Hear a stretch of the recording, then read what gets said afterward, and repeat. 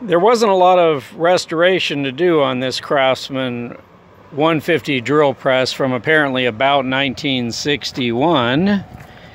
I got all of the rust off of what turned out to be stainless steel hardware.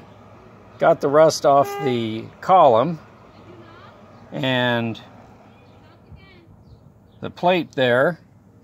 This, once I get a big old bucket of evapor rust, I'm going to take care of that rust too, maybe repaint it. I kind of like it all in the original form.